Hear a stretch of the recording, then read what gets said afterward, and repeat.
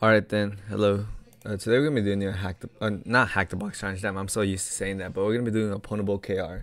And you guys don't know what Pwnable.kr is. Pwnable.kr is, I guess, a hacking site that I guess some Koreans made, in which you're able to practice binary exploits, and these range from beginners, which right here we have toddler bottle, all the way to like advanced topics, all the way down to hacker secrets. And there's a whole leaderboard behind them, but I'm not gonna go over that. Today we're just gonna be going over like the very first challenge, which is called FD. And let's get I think this is enough talking for me, but let's get started. So FD, we get a little description. Mommy, what is a file descriptor in Linux? And then we're giving like try to play the war game by yourself. If you are an absolute beginner, follow this tutorial link. So I don't think I'm a beginner for the most part, and I already solved this challenge. So anyway, let's get started. So with this challenge, or with this CTF, you mostly have to log into these SSH servers I guess they have set up. So I'll just copy right here, SSH FD at Pwnable.kr, port, and then 123 SSH, and then we're gonna have to put in a password, and I'll just put in guest. And then we're giving this prompt, and then we clear it, and we ls. We're giving three files: fd, which I'm guessing is the executable code of fd.c, and then the flag. So we can try catting flag. We see that we can't. Yeah, we don't have the permission. So I guess the point of it is just to get pwn it. So what I'll do is just cat fd.c, and then we'll see the code that it's given. So with fd.c, it looks like it's passing in, we're passing in arguments, so we're supposed to pass in an argument, if you guys didn't know. And then it's converting that argument to a toy. If you guys don't know what a toy is, we can just look it up, but what I know is that it turns a string to an integer, and that's basically what it does. Yeah, it converts a string to an integer, and then subtracting it by 0x1234. And then after that, read is passed in with fd. This is fd. Read is, so I'm guessing we have to manipulate fd, that's what I'm guessing, and this buff 32. And then it says if string compare doesn't equal let me in, then it won't print this out. But if it does, it'll print good job, and it'll print the flag. So if we work backwards, we want to print the flag, bin cat flag. And before that happens, it prints out good job. So that gives us an idea. And before that happens, we have to pass this use case. But how do we get here, string compare? So we have to find a way to able to manipulate buff. And then with buff, if we go back right here, it reads it in. So read buff. But then right here, fd, we're allowed to pass in a value in a toy argv, and we could assign I guess an integer value of fd and read. But we don't know what, I guess I know, but like, as if you guys don't know, like most of us won't know what read does. So if we just look up read C programming, and we'll just go for Geeks for Greeks, so this is pretty much easier. So input and output system calls in C: create, open, close, read, and write. So what is a file descriptor? Close this. So file descriptors is a collection of integer array indices that are file description, in which elements are pointers to a file's type. Okay, file entry.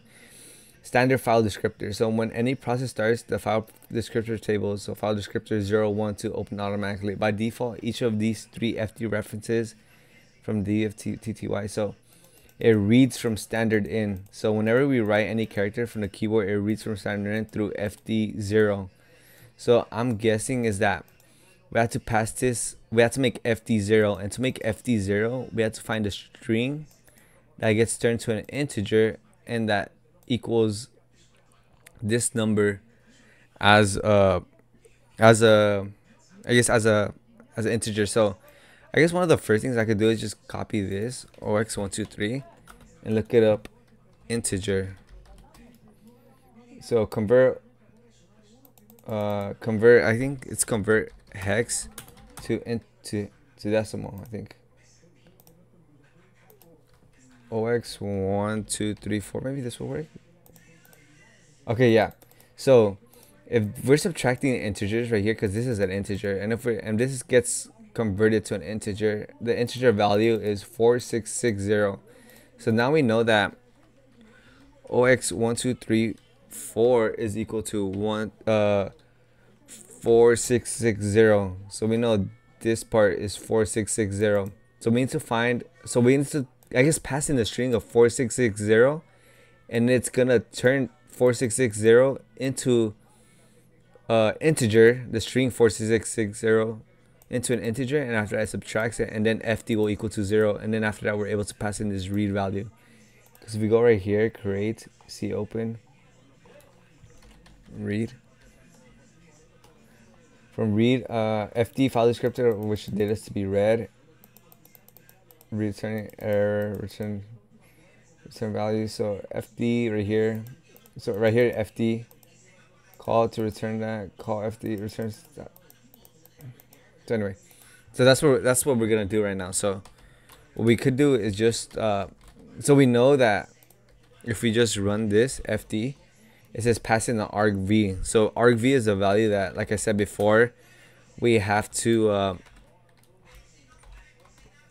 pass in. Argv is gonna get passed in right here, and it's gonna turn into an integer. And what we want to do,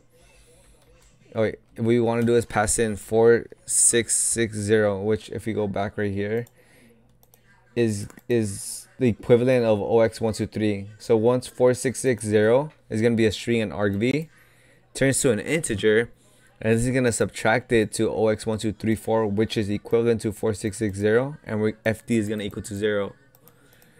Now once we get that, it's gonna call in read 0 buff 32, and after that we could pass in values inside the buff. So if we just do this, press enter. Oh, what the hell did my, right there, see, look, it's asking us for a value. So if we just type in let me win, we get good job. And then I'm guessing this is the flag. So if we just copy this and put it inside right here, auth, and it's gonna, I'm pretty sure it's gonna give you an error. You already authenticated this flag. So yeah, that was about it for this challenge. Just mostly like reading the source code a bit, understanding what this does, what this hex value does, and then I guess understanding a bit of the read functions of what we're supposed to pass in. Yeah, so that was about it for this challenge. I hope you guys learned something new. I'll hop back into Hackbox later on in the future, but like so far, like all the ones that are left are pretty difficult to explain, and I want to be able to explain it like thoroughly, like with good. So anyway, that was about it for this video, and peace.